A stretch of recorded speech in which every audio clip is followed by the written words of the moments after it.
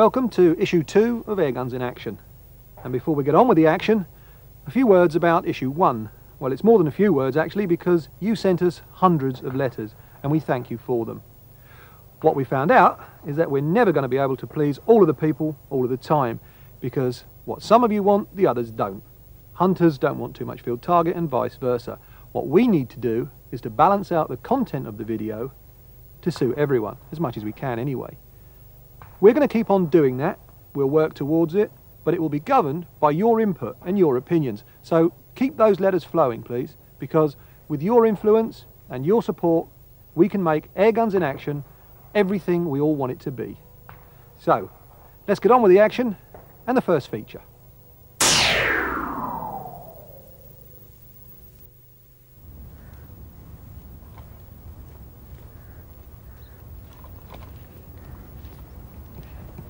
And I'm going to build myself a pigeon hide. The place I've chosen is precisely here because it has a nice solid background. And that's very important, because what you don't want is for the birds to be able to see you moving behind chinks of light. It's quite overcast today, but if it was sunny, the sun would be strong behind, and as soon as I moved, they would see me. So a nice solid background, that is the basis for all good hides. I've got my bamboos here, my old bit of trawl net. I much prefer a bit of net like this because I can rig it to precisely the right shape I would need and use the local vegetation as camouflage. The trouble with nets that already got camouflage scrim on them is that you normally have to camouflage the camouflage because they're the wrong colour. But first of all, I've got to make a place to hide myself in without disturbing this background vegetation. So I'll go in over here.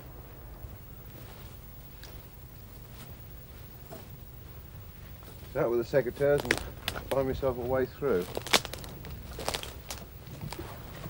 The thing is to disturb as little vegetation as possible. And all this lovely clump of nettles here will be used for thickening up the net. And this is where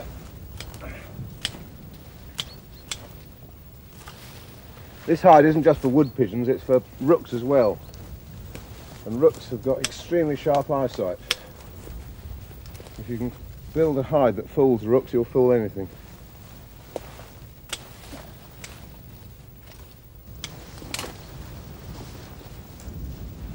As I say, anything that looks like being part of the front, don't move it. Anything that sticks in your ear, cut it off.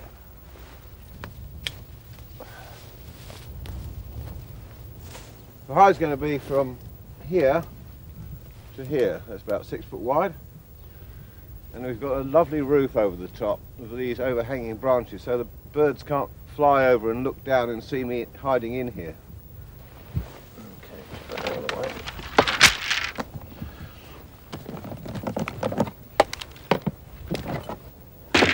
First thing I'm going to do is empty out these decoys, because I reckon it's important to put the seat in the hide before starting to build it. It makes life much easier. You don't have to tear the hide apart to get the seat in. No, I'll just drop down there. Down there for the moment. One of the advantages of using bamboo poles is A, I can get them off the farmer for free, and B, I can just weave them into this fence here and tuck them in the soil because the ground is very hard. That's gone in, what, 3-4 inches. Another thing is I can leave the hide here. Nobody's going to come and see, oh, wonderful poles, I'll steal them.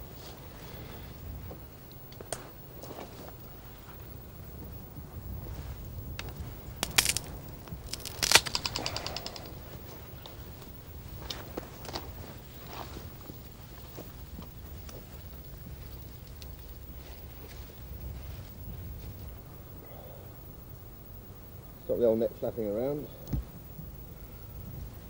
tie it to the fence. That's another reason why I hate these camouflage nets. They flap and rustle like crazy. Just keep it tidy. This is the scaffolding on which the hide is built. This bit is my door. And just hang over there.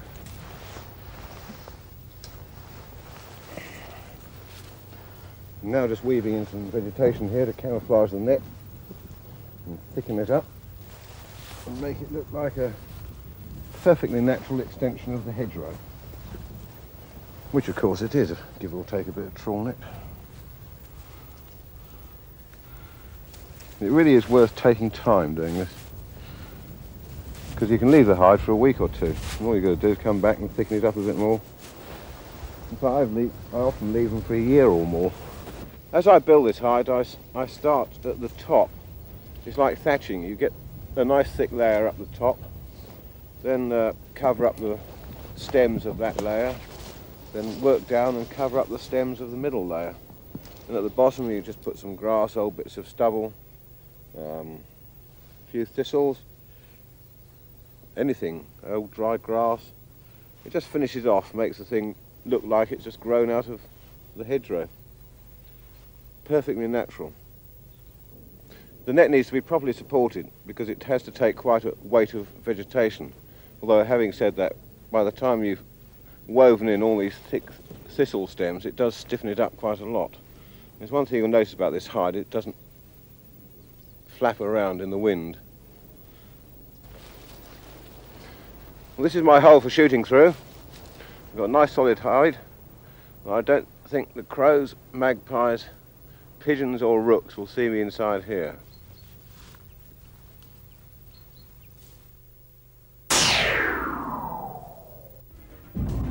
Prometheus gives shooters the ability to discover their true potential.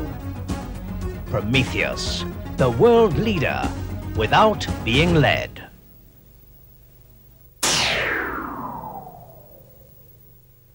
We've come down to Bisley, the home of all types of shooting, to investigate the practical possibilities of rapid-fire air guns. We've got 4 models to display. We've got the Theorbin Rapid 7, the Scan Mini Bullpup, we've got the Falcon Pneumatic, and for all you spring gun enthusiasts, there's the BSA Gold Star. First up, the Theorbin Rapid 7. Here it is. Some people like the looks of it, others don't.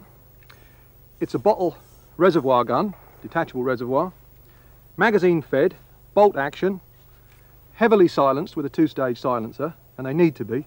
All pre-charged guns make a hell of a racket if you don't have a silencer on them. The magazine is a clockwork affair, 7-shot clip.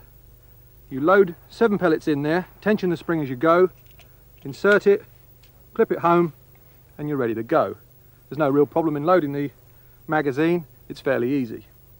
What you want to know is, how does she work? Well, let's give it a go.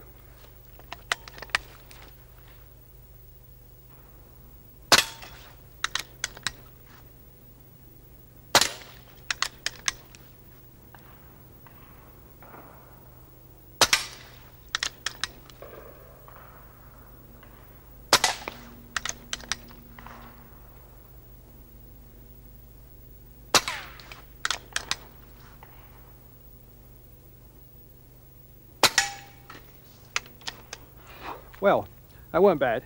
5 out of 6, plus a lucky squirrel. Now those targets were between 10 and 28 yards away, which is sort of normal hunting ranges.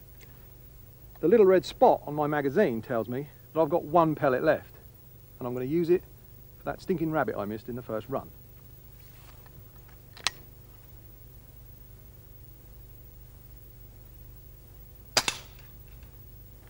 Gotcha. The Rapid 7 system gives you a few options. You can have a Tyrolean walnut stock. You can have the larger bottle, and I'd advise you to go for that. The 300mm gives you loads more shots.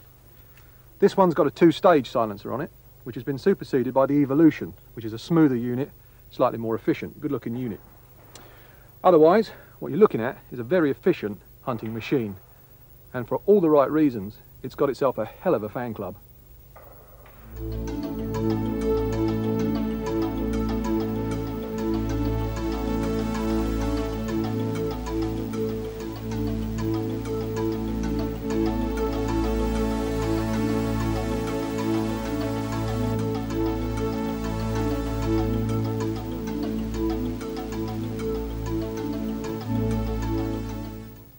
When you're talking about fast fire air guns, they don't fire any faster than the Scan Mini Bullpup.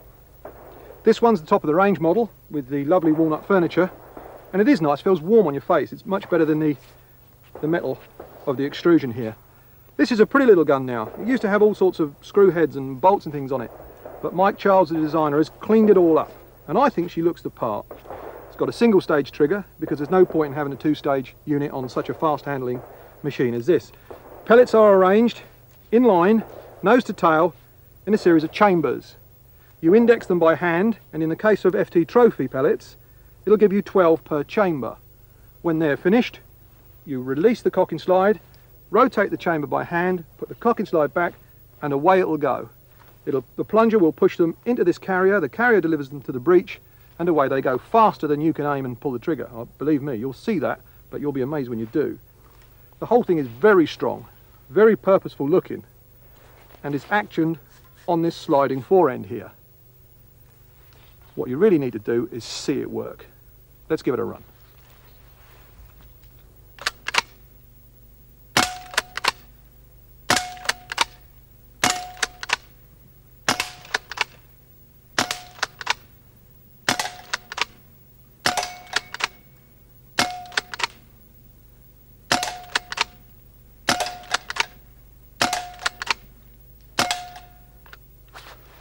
Right, 12 shots gone there, and if I do say so myself, that was fairly efficient shooting. What I need to do now is pull the slide back, index the magazine by hand, let the slide forward, and I'm ready for another 12. Now I'm going to rattle these off as fast as this little gun will allow me to do it. Without aiming, I'll probably shoot them into the ground just to show you just how fast it is. What you do have to remember with this little thing is that all these pellets need to be perfect. It's so important. Now, this rifle is far more accurate than I've just shown you. It did okay, but if it was fired deliberately, as it always should be against live quarry, it will give you very, very credible groups. Probably a lot better than I can do them. Anyway, just watch this. Watch how fast it is.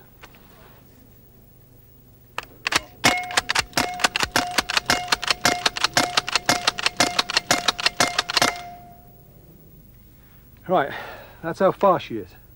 Let's see what you've got to do to maintain it. Well, it's filled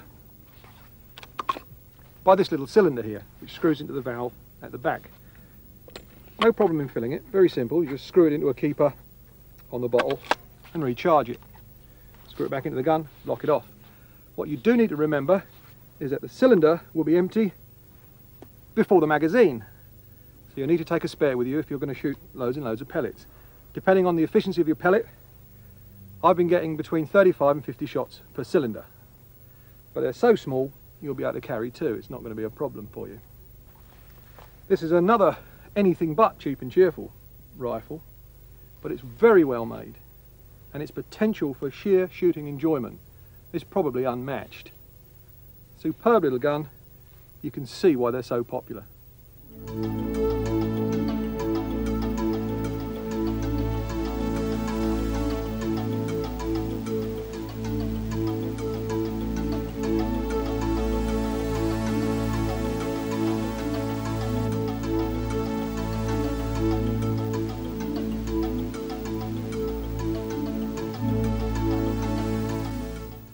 Not only a spring gun, but a spring gun without a telescopic sight on it. The BSA Gold Star was the only one of the 4 rifles on test that had open sights, so I thought I'd use them. Now, it has got a wonderful scope rail. It's got the BSA Maxi Grip scope rail there, with a cushion job with some rubber underneath to absorb vibration. But I thought I can still do it with a set of open sights. Let's see if I was lying.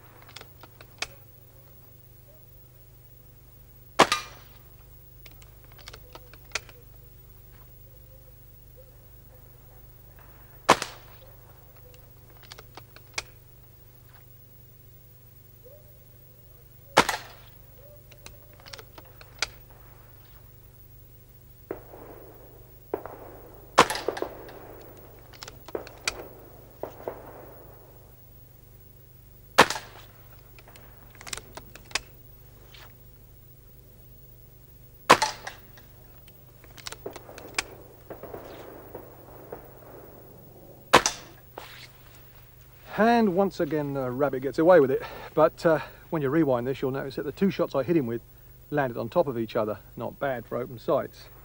How does it all work? Fairly simple. It's a magazine system which relies on a little casement to index 10 pellets which are loaded by a prod activated by the underlever.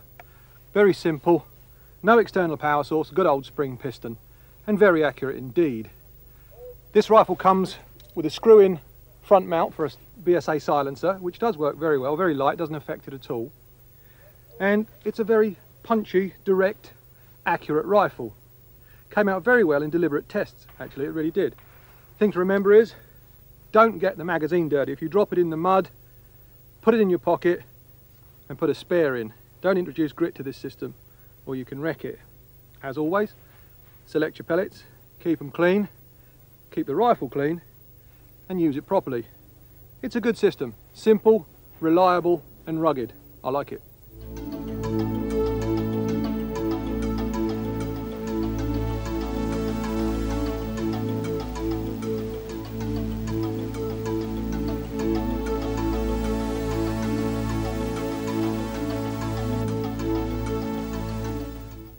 And finally, a lightweight two-shot sporter from Falcon. It's a pneumatic design and it has a pelleting weighting clip. You have one up the spout and one retained by this little spring clip here, which will drop into the chamber as I action the bolt. Now, two shots doesn't compare to the Scan, the Theoban or the BSA, but remember, hunting is supposed to be a one-shot business. So this little gun gives you twice as much as you're supposed to need. I'm going to direct both of my shots to my friend the rabbit. Let's see how I get on. Draw back the bolt to cock the gun, one in the head to show him who's boss. Bring it down, reload, cock it again, one in the heart to knock him over. There you go. A rabbit never was much of a match for a decent falcon, and this is a decent falcon, as you can see. Pretty little gun, very lightweight, nice touches of brass here, contrast with the blue. An important thing to remember with this is that you can remove the two-shot clip if you want to go back to single-shot action. Moving towards the muzzle, there's another good feature. The charging inlet has a sliding cover over it. It's a whip charger, very thin lead. Plug it into there, fill the gun, pull it off, slide the charger cover over, keep the grit out. This one has an optional silencer too, which works very well, and I would recommend it. Overall, for smaller shooters, or lady shooters, or people who just don't like heavy guns, this little thing is well worth considering. It's also got a sliding butt pad, which gives away its field target pedigree. Extremely accurate, very affordable. Take a close look at this little falcon.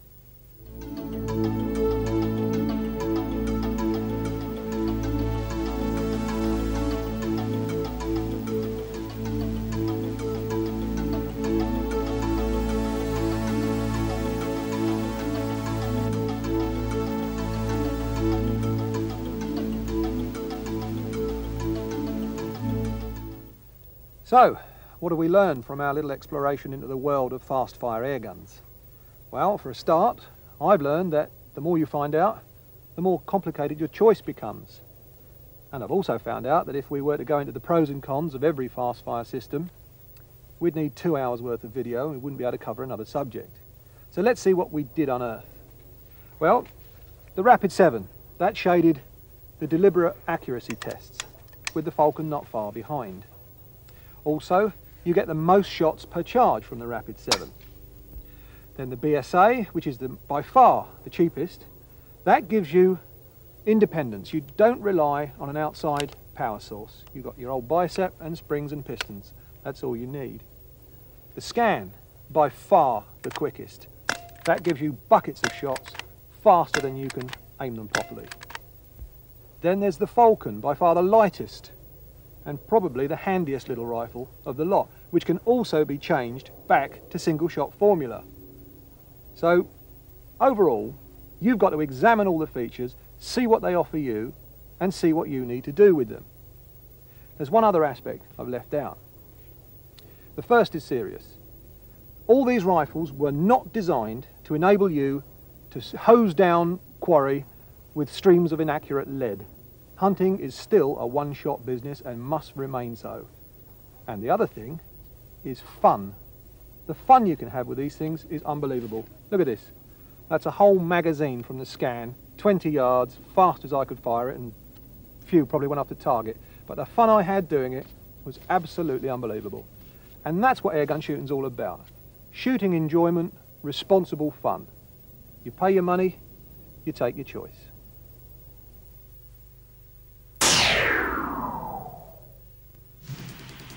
How do expert shooters do what some of us only dream about? They learn their trade from the ground up. Nothing is left to chance. Experts study the systems of success, from trigger to muzzle.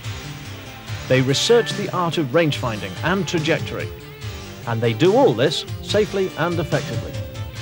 Now you can become an expert because you'll have no excuses.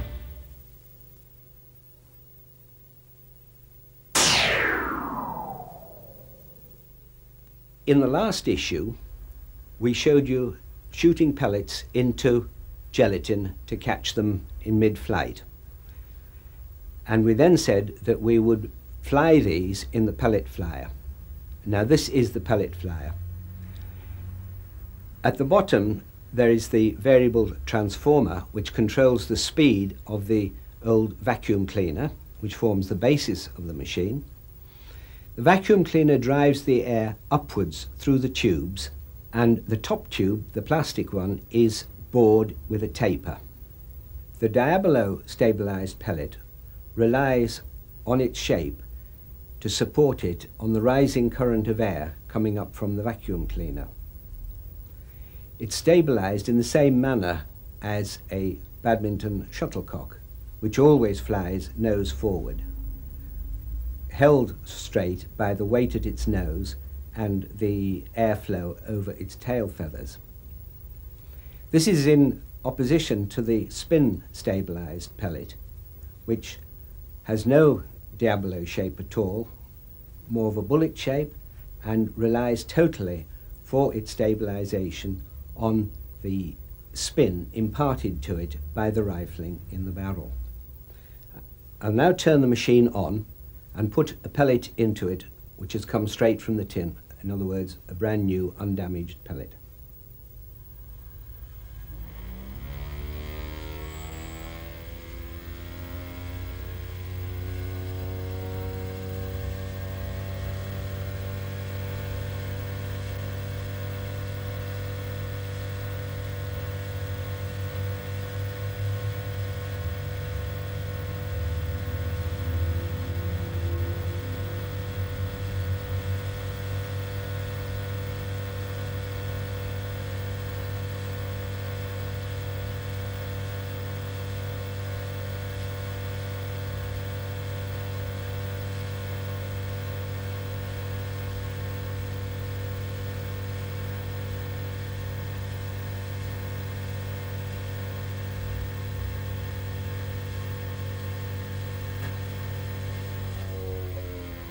Well, that completes the tests, and the results are much as we expected.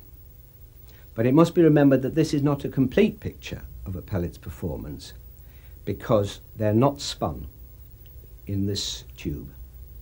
But they do very clearly show the difference between a pellet which has been fired and one which has not been fired. And this is especially so in the case of a pellet that's been fired in an over-powerful rifle. And here is one of those pellets now, and we will show you what happens in the tube.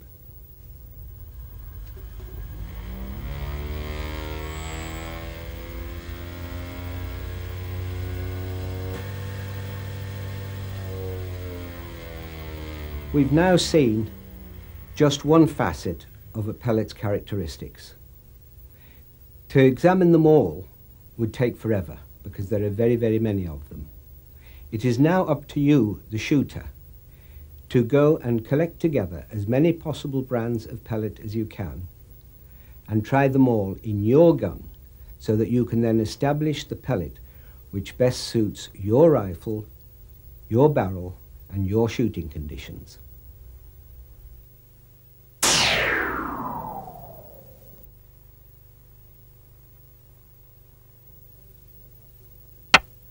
This is the Tasco 10x42 SS, one of their new military style scopes.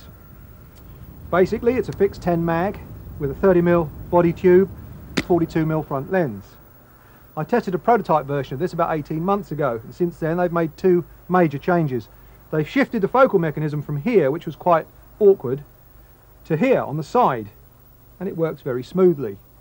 They've also altered the size of the turret locking screws. These used to be small and deeply recessed. Now they're big chunky jobs, quite near the surface and easy to get a key into and re-zero. One suggestion I would make is for Tasco to consider fitting or supplying a sunshade. The front lens is very close to the edge of the cowling of the scope and you could have problems with glare. The scope body is threaded to take one, so perhaps they should consider it.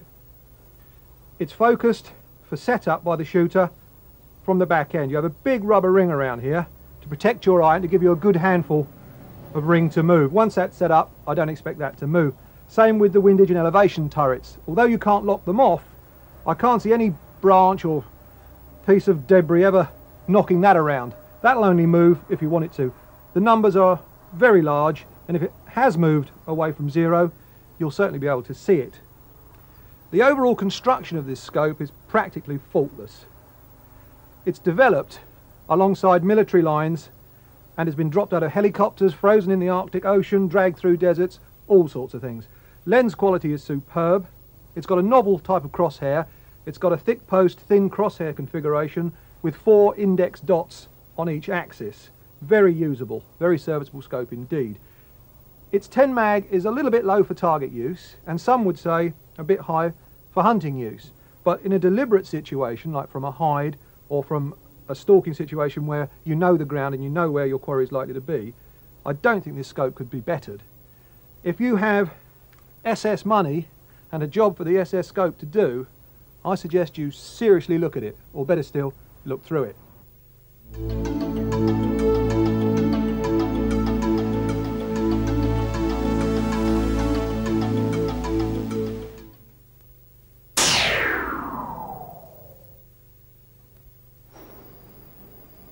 We've come down to Sussex to see Air Arms, one of the success stories of the modern airgun industry.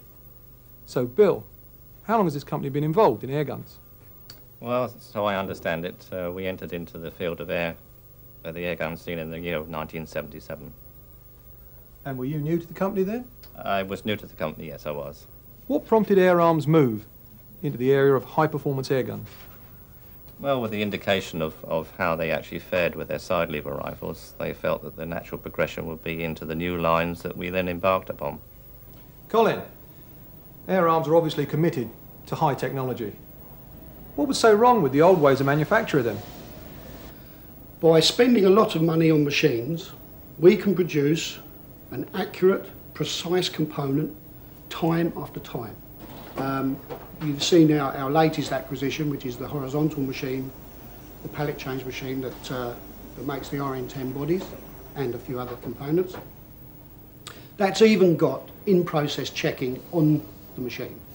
And part of the program is that when it machines a face, that face is probed, and if it's out of limit or the limit has changed, it will alter the machine automatically. So the next one that comes along goes back onto nominal size rather than being above or below the limits that we allow. It's almost impossible to get that kind of repeatability in terms of accuracy and production times without high technology machines. In fact, I would say it is impossible. The highest of the high-tech machines, as far as I'm concerned, is that laser cutter. What does that do for you? It gives us in-house capacity to produce sheet metal components very, very accurately. The laser cuts has got the same kind of accuracy in terms of movement, axis movement, as our milling machines. And it means basically that we can flame cut, because it is heat cut, it's not flame cut, but we can heat cut materials with almost the accuracy that we can mill them. But when you mill or turn soft materials, you have problems of deburring and finishing, which you don't get on the laser. What sort of test procedures do Air Arms insist on for their air rifles? Well, before the mechanism even gets put into a stock, it's fired quite considerably. This has a twofold advantage. One, it is quite possible for a rifle to be assembled and you'll fire it 20 or 30 times and no fault, if I can call it that, will show up. But over that, any small thing that's been forgotten by the people that assemble it or whatever will show up. Secondly, rifles do change. Their characteristics change after they've been fired. I would like to fire a rifle for 1,000 shots, 2,000 shots, before we put it in a box. That, unfortunately, is impractical. Nobody would be prepared to pay for the time involved in doing that. The RN10 takes the lion's share of all of our efforts at the moment, mainly because it's a new rifle. We are still learning about it, and we have spent quite a bit of money, extra money, to check the RN10 the way it should be checked. I think you've seen that in respect of our computerised chronograph. That was bought mainly because we needed a record, something that we recalled every shot, not just the first, second, the 20th or whatever. And we could go back a week later or months later, check those results against when that was now being achieved, and just check that everything was going okay. The RN10 project, it has huge potential. How far can this system go? Well, I'd like to see, but this is just a personal thing, but I certainly would like to see that we reach the situation where we have gold medals coming from this, and I'm talking Olympic gold medals. But whether that's a bit far removed, I don't know, but we'd love to see that happen. Colin, as the main designer for Air Arms, how do you feel about how your products have gone and how they've been received by the public? I think that we've done pretty well, to be quite honest. Certainly the impetus for the change in design and what has been a fairly rapid change from spring rifles, a standard, reasonably priced spring rifle, to the upper section of shooting, has been because of the whims of Bill Sanders. Well, you're the man to ask, Bill. What's coming out of the Air Arms factories that we don't know about yet? Oh, now that would be telling, wouldn't it? Well, come on, then tell us. Well, we have on the drawing board at this present moment areas that we're looking into on a spring rifle, and indeed certainly there's new things afloat as regards the pneumatic, but that's as far as I'm going to prepare to say.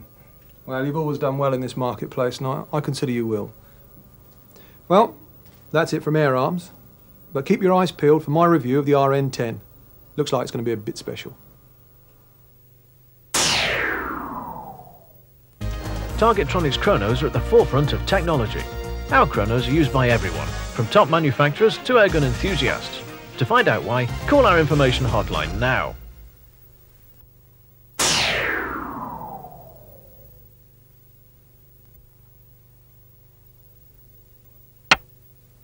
I have here the latest rifle from Theobin Engineering, the Taunus, and it is a very sweet rifle. I've been playing with it before I came on air, so to speak. It features Theobin's well-known gas ram system, which produces very little recoil. It's a very short barrel, only 7 inches, with an Evolution silencer, but it's quite easy to cock. As you can see, it has a very slim forend, and that is to save weight. And I must say it balances very sweetly. But obviously the checkering is slightly raised, so you get a perfect grip when you're shooting with it. Coming back down here, we have firstly the scope rail here, which is part of the rifle itself. It's an integral part of the rifle. And these mounts for the scope are designed by Theobin to complement this ramp. And the result is that the scope stays very firmly nailed to the rifle, and there's absolutely no chance of it moving around. The trigger is adjustable, but to be quite honest, I don't think there's any need to adjust it, because when I've been firing it just now, the trigger pull was totally, I just didn't notice it. I was on target, on aim, just gave the trigger a slight little pressure and off went the pellet. Now, at the back of the here, we have a nice little groove to put the thumb in a beautifully contoured pistol grip and a very sweet little cheek piece here, which makes the stock very easy to mount precisely into your cheek, and it comes up a treat.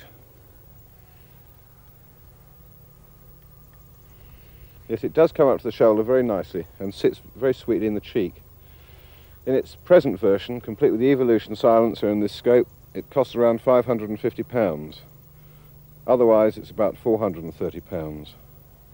And I think we ought to go and shoot something with it.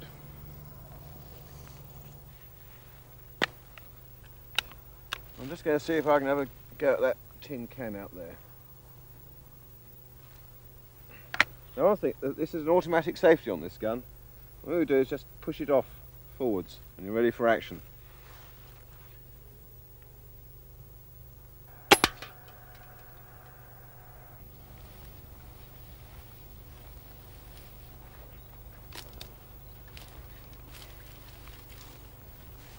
Well, I left the camera crew to mess around with their kit and went for a walk down the hedge, and I met this gentleman here. One nice plump bunny, just ready for the stew pot.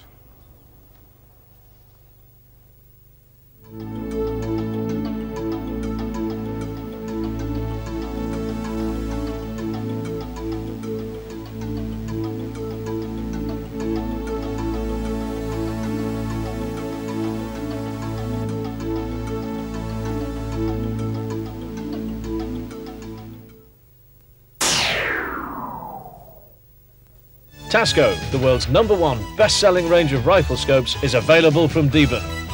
Deben, our aim is your satisfaction.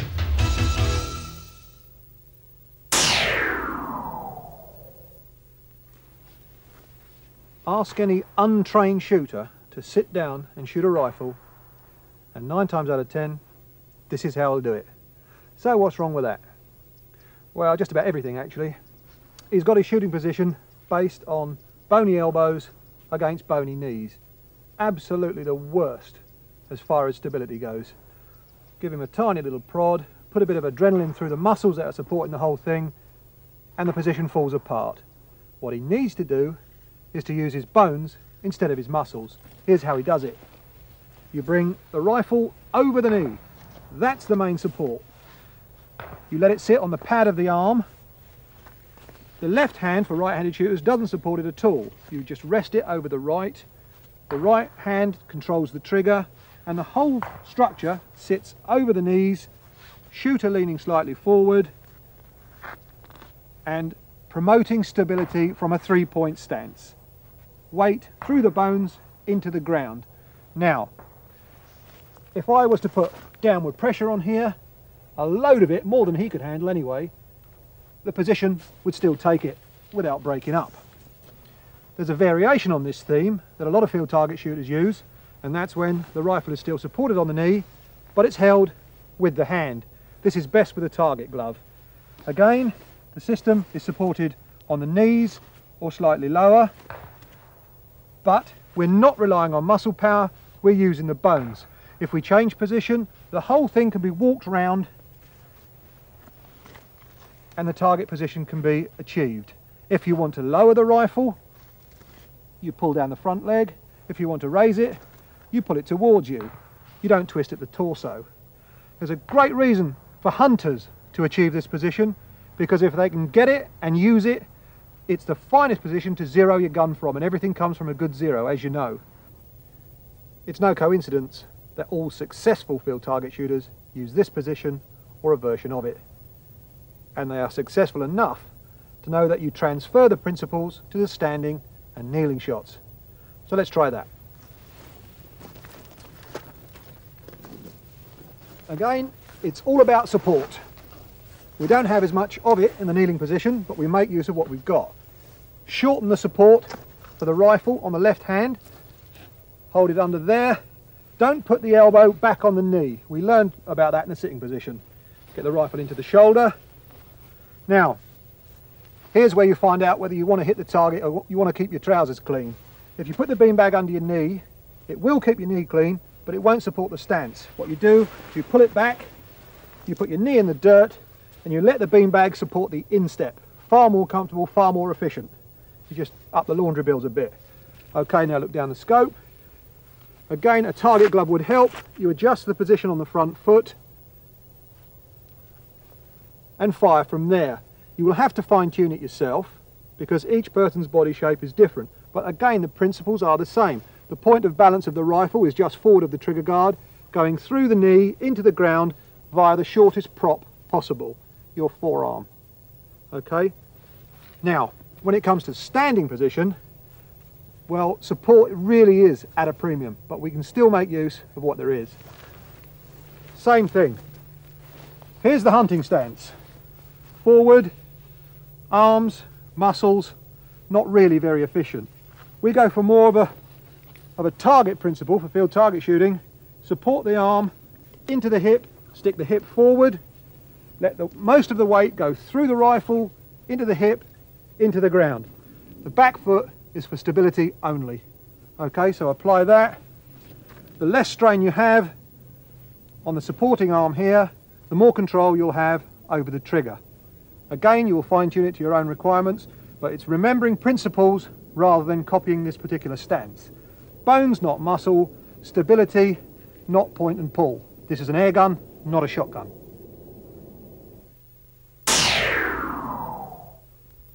Theoben Engineering, developers of the gas ram system, now bring you the new Fenman and Taunus rifles.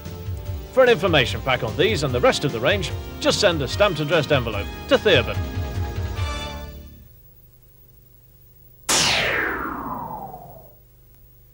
To fully understand all the lubrication needs of an air rifle takes many years of practice. What we need to learn is basic lubrication between services. For general cleaning and rust protection, use a cloth impregnated with silicone oil and simply wipe it over the gun. For metal to metal, the rule couldn't be simpler. Grease for the big bits, oil for the small bits. And remember, only use quality lubricants.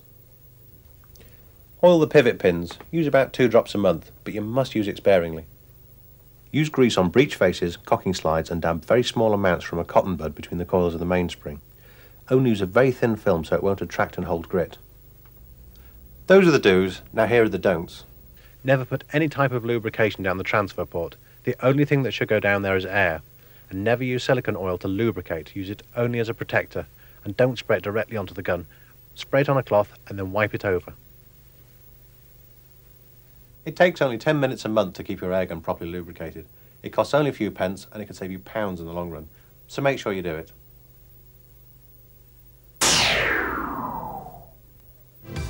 This is the new age of air rifles from Air Arms. Every component is produced by skilled staff using the latest laser and computer-controlled technology. All Air Arms rifles are individually tested to ensure peak performance. Air Arms, the best sporting air rifles in the world, and that's guaranteed.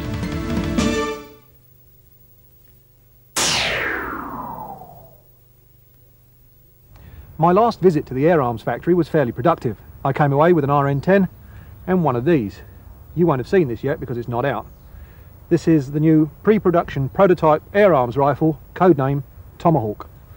I think Tomahawk's a great name because it describes something that's short and punchy and quite effective. I don't think Air Arms like it. They like to stick to letters and numbers and stuff like that, but as far as I'm concerned, it's a Tomahawk. What you're looking at is basic TX technology. We have the same power plant at the moment with a few internal modifications that Air Arms won't let me tell you about. We have the same safety mechanism, which basically locks into the piston shroud here, the same superb trigger unit, and the same manual safety there. The real difference, of course, is at the front end. This fat bull barrel isn't the barrel at all, it's the shroud, the barrel's inside it. What it does do is not only give it a carbine chunky effect, but it acts as a sound moderator, because the barrel ends there, and the expanded air bounces around inside here until the majority of the noise is used up. What it means is that the TX underlever has been shortened. It gives it a slightly stiffer feel, although with the ratchet system working, you can actually take a rest between pulls. There's no great effort to it. It's very precise. Again, you can decock it if you're careful. Like that, you get the same pellet feed assistance from the protruding breech there, and the whole thing snaps together extremely well. You can see how stylish the thing is, and I've shot it with 3 or 4 different types of pellets, and it really does work well. Now this is a very stylish little package, and the style won't be terribly improved by this thing. Now this is an optional silencer Air Arms are intending to produce. They've threaded the muzzle of this little tomahawk to accept it. It's got a very long thread travel, so I won't screw it in now. Doesn't do anything for the looks of the gun, but my God, it does silence the shot. It's a very, very effective piece of equipment. Looking down it, you can see there's all sorts of baffles and holes and stuff like that to give the air the runaround. As it stands, and whatever they call it, Air Arms have come up with another great little sporter. We'll be doing a full review of the Tomahawk when we get a production model, and you'll see the RN10 in the next video. But for now, forget the rifle, just concentrate on this bit. Here's another new gadget from Theoben. What it is a spirit level, and you have a standard rifle scope ring here, which instead of clamping onto the rifle, clamps on to a little plastic body which holds a bubble. Now, any movement at all of the rifle, and you'll see that big bubble there gives away the fact that you're canting the gun. The clever thing is they've surrounded the spirit level with a large expanse of black plastic, which acts as an occluder, as a blanking screen, and by the miracle of optics, transfers it to your field of view through the scope, as long as you shoot with both eyes open. It's ever so simple. It unscrews, you can take it off, easy transportation so it doesn't poke a hole in your gun bag, and it costs about £23. I've been using this for the last 2 months, and it's extremely effective. It becomes part of your shooting routine, and you do it with absolutely no thought for it whatsoever. It gets itself into your subconscious. Excellent piece of kit, one I would thoroughly recommend. Another recommendation, also simple, like the best ideas, is this thing. This thing's your basic see-through mount. You put the scope in the rings as per normal, but because it's got a hollow section, you can also use the open sights of your gun. This comes from ProMount. It also has the new flat top, which they made me balance a coin on for 39 seconds once. Not as easy as it looks. The mounts are strong, very strong indeed, and they're tensioned by some hex-headed bolts here. Again, the simple things in life are usually the best.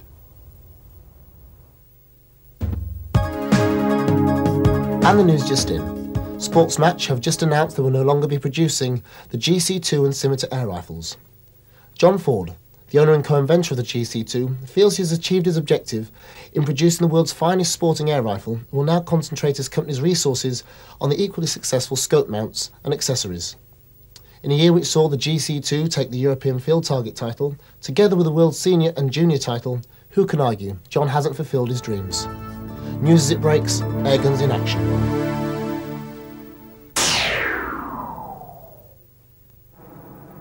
Here's something you're not going to see very often, I promise you.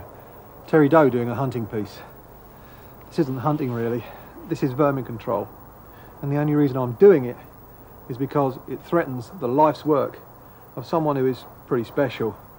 I'm at the National Swan Sanctuary at Egham, and its founder, Doc Beeson, has asked me to come in and take care of a rodent problem. I come here twice a week, and I think we've got the problem under control. We don't see that many. What I'll be using is a Theoben Rapid 7, which Theoben backed the power off for me. I've got a Simmons Whitetail Classic scope with coated optics to maximise light, and I've got a Deben Tracer Compact Light, which has an essential variable light control on it. Now normally I'll be using a red filter on this thing to diffuse the light so as not to spook the rats. We're under the flight path of Heathrow, and we're within earshot of the M3 and M25 motorways. It's not sound that frightens these rats, it's light. But so I can show you and the cameraman what's going on, I'm going to have to use this little compact at full power. It may spook the rats, I may not get a shot. We'll have to give it our best go. Right, let's get to it.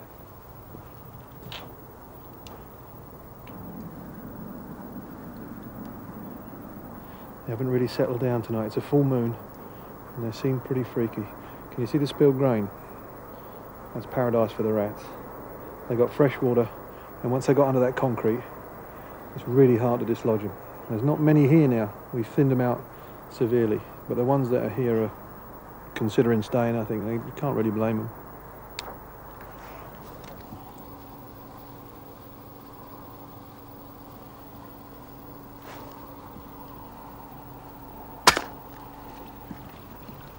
That's the problem.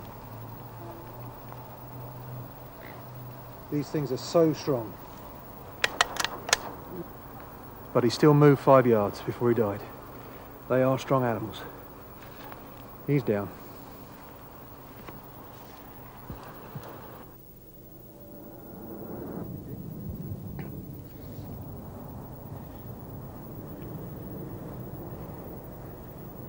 No, he's in there, he's in that rock somewhere. Now that is a big rat.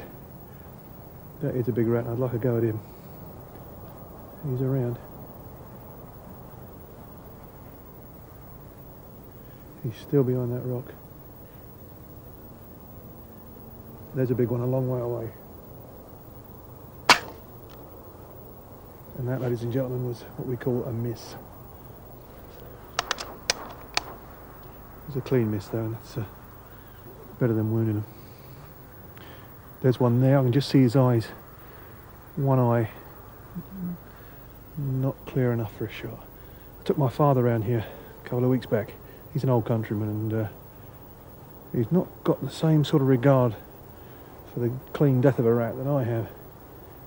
He was fairly disgusted with me, actually. He said, if you can see its back leg, shoot it.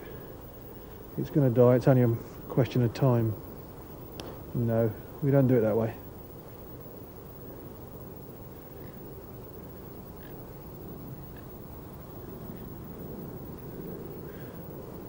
I'll leave this area fairly well undisturbed. I'd like to come back for that big one. There aren't many around here, and I'd like to get him.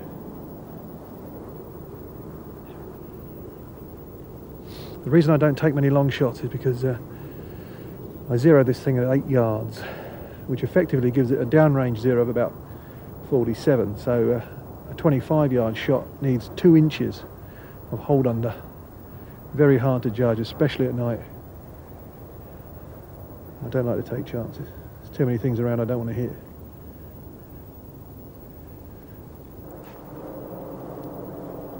Right, there's one right next to the fence.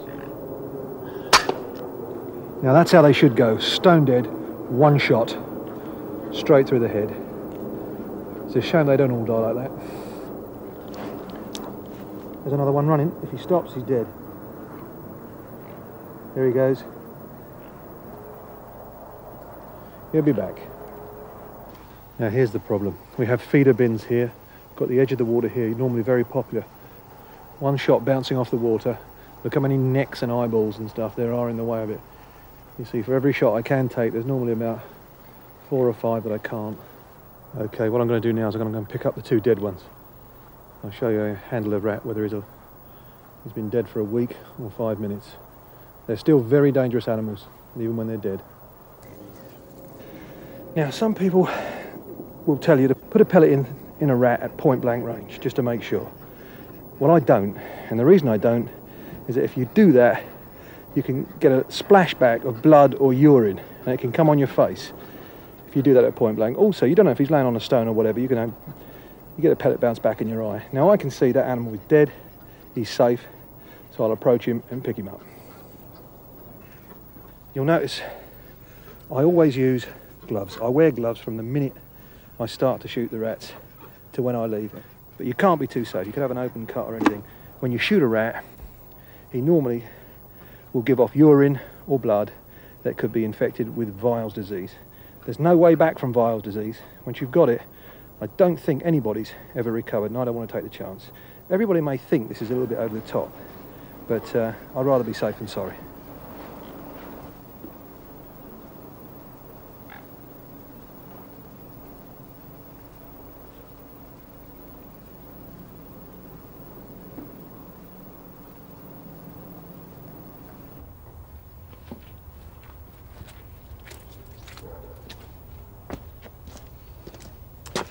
Well,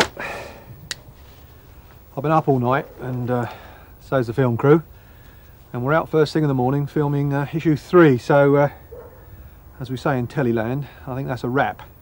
I never did get that really big one by the Rockery, but I'm coming back in a couple of days, and I reckon he'll be here to meet me. I don't suppose I'll ever recapture the buzz I used to get when I was hunting with air guns 4-5 days a week and most nights as well, but that's been replaced by a feeling of satisfaction at helping out the good people here, and what I hope is a step towards forming a working relationship with this internationally acknowledged conservation body. It just feels good to do a bit of good with these air guns and show the people that when they're used properly they can be good things to have around. Right, that's it for issue 2. Before I say goodbye, I'd like to thank you for your interest in issue 1. Please keep the letters coming, and I'll leave you with a few clips of what's coming up in issue 3. See you soon.